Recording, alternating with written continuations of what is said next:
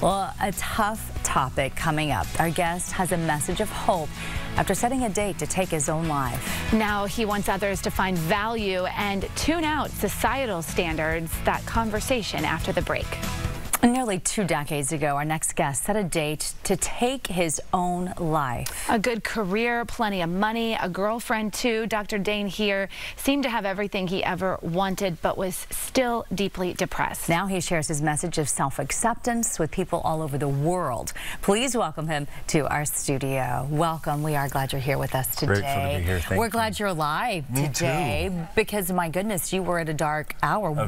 Let's go back to what was going on. Why you set that date, and then the most important part, what made you change that date and get rid of it completely? Well, I think that's really the message, yes. is the possibility. I looked like I had the perfect life from the outside. I was starting my second practice, had the perfect girlfriend, and I had been depressed for the better part of 3 years. I had almost not woken up happy in the better part of 3 years, and I literally set a date. I said, universe, help.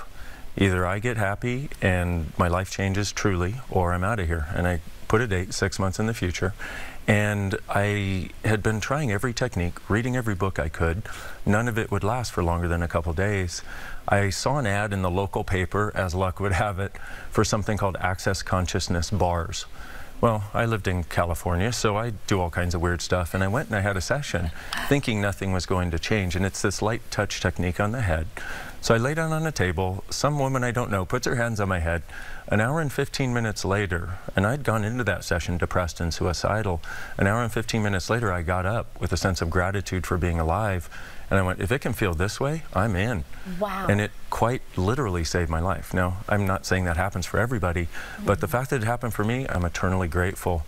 And making the choice to live is one of the greatest choices I've ever made. Wow. Why do you think that there is such an epidemic of suicide in our country right now? It seems like the awareness level has increased. Yes. But what are we missing? I think what we're missing is we tend to have this massive social isolation and this constant state of judgment of us. So we have social media that is supposed to connect us, but really we don't have many interpersonal connections. We have online connections, but in that venue, everybody is trying to compare to everybody else. So there's that, and then there's also a sense of, watch the news. You see that it looks like the future is going down instead of up. And what I'm here to say is we can create a different possibility, and we have the choice. We just need to choose. You have all kinds of ideas for people if they're going through this, or if they have a loved one going through it, and it seems like everybody does these days. So where do we begin? What do you suggest? Well, first we need to get over the stigma of talking about it and asking for help, number one. Number two, if you know somebody who's going through it, you want to reach out to them and just say, hey, are you okay? I'm here. If there's anything you need, I'm here. And then I have to suggest the Access Consciousness bars, which we found that it decreases stress, anxiety, and depression by 85%, starting with one session. And so there are practitioners around the world that are offering these sessions for free, and that's another possibility. I've never even heard of that. Is that available here locally? Yep. It is? Yeah. Yeah, we have about 50,000 people around the world doing this. How interesting. We'll have to look more into that for sure. You also suggest get your body moving. We know exercise can help the brain. And you also say really get in tune with how you're feeling and ask yourself, who do these thoughts belong to? Yeah, because one of the things that we found is if you've ever walked into a room where somebody's sad and you start getting sad, a lot of the stuff that we think is ours actually isn't. We pick it up from other people.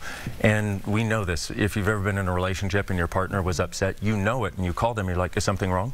Well, we do this with everybody, though. And if you'll ask, who does this belong to? When you have that weird monkey mind going on, if it lightens up at all, it's not yours. That's all you need to know. Just return it to whoever it belongs to.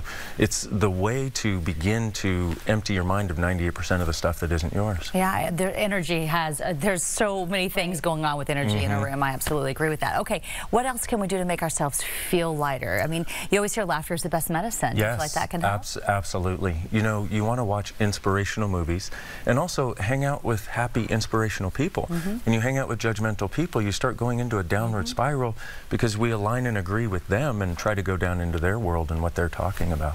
I love that you say never give up, never give in to your feelings. You can choose to live. Yes, never give up, never give in, never quit. And the other thing I like to tell people is please take 2 more steps.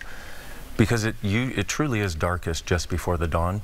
And in that place where we think it's the worst it's ever gotten, if we take 2 more steps, we find something that opens up like this, but we had to go through that to get there. Well, it's great information. You always say call a professional, seek help. If you can't, just keep yourself alive, whatever it takes. Absolutely. Good message to share today. Very, very powerful. Thank you both so much. Thanks. Good to see you.